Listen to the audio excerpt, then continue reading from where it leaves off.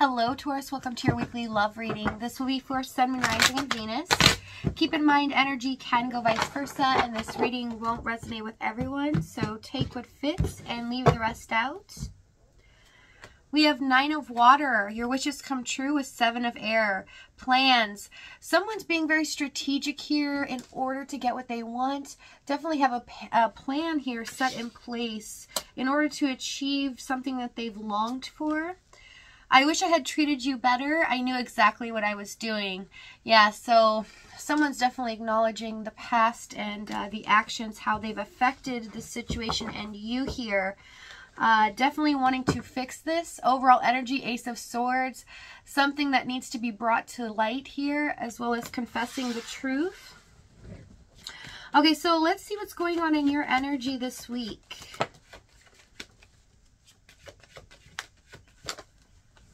We have Tower, 2 of Wands, and the 2 of Swords.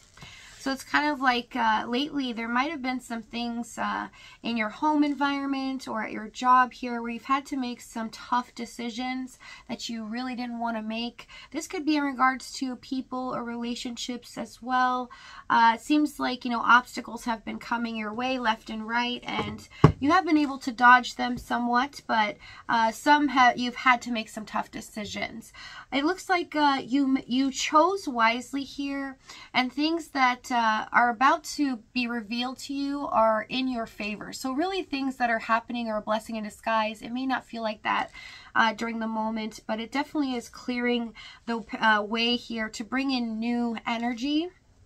Okay, so I see in regards to your person, you feel like, you know, things can't go back to the way that they were. This person really didn't make a decision when it came to you, didn't really put you as a priority as well.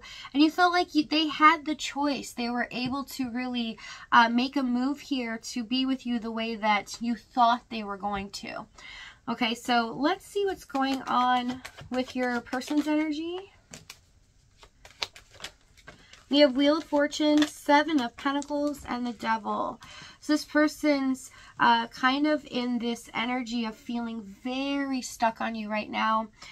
They're definitely waiting. They feel like almost this possessive energy that they can't stop thinking about you, but they feel like you belong to them in a sense.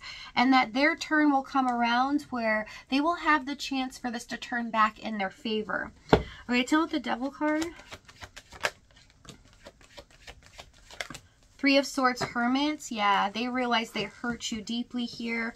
And there's possibly been some separation here for a while, I see with the 3 of Swords, Hermit. But they feel like they got torn away from you, not in a sense of their own doing, but also in their environment. But they should have chose wiser when things started crashing down for them. Okay, so some unforeseen circumstances, they felt like they dealt with the wrong way.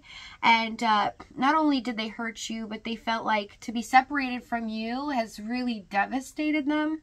But they didn't feel like they could come forward here as well. So let's see what's gone on in the past here. We have King of Cups, Death card, and the King of Pentacles.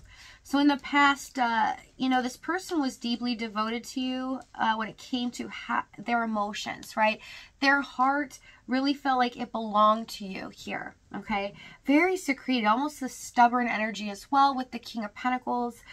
They felt like, you know, I want to be able to give them and be with them the way that I want, but I can't do that in the current moment.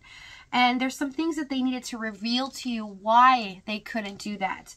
For some of you, you knew a little bit, okay, if it's a third party, but they didn't give you specifics here. It was a lot worse off than you thought.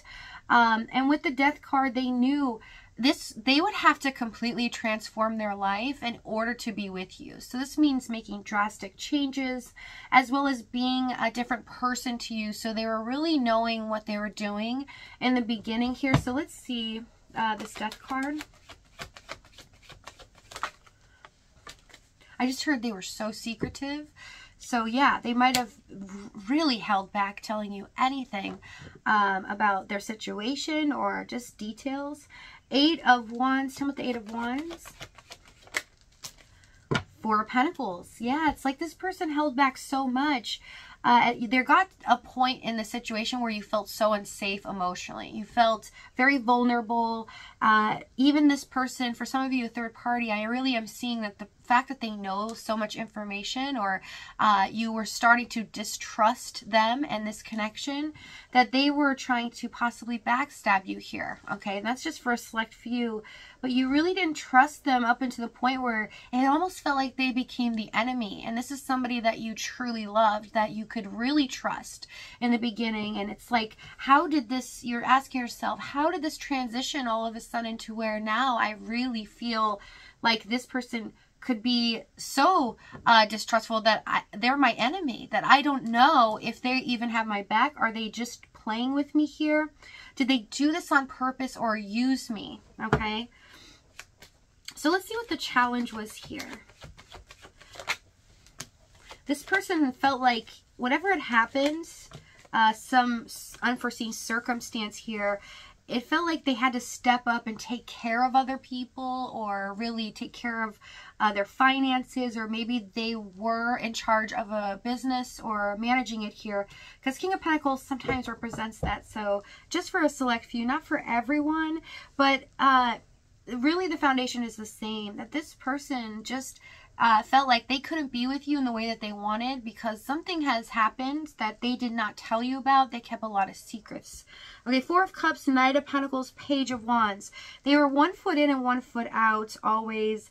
It's almost like you couldn't trust the fact that when they did come forward or communicate with you, you didn't trust that their intentions were really true, right? Even if they were nice to you or asking you about your day or your life, were they trying to use that information against me later on?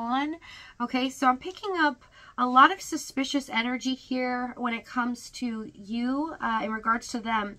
And with the Four of Cups, it was such a disappointing situation, but what I see is this person definitely rejected you so much emotionally at times. You felt like, you know, what is up here? Almost towards the end, I felt like, wow, this person, I just can't even trust them. I think they never felt that way from the beginning. It was too good to be true. They were just trying to hurt me here.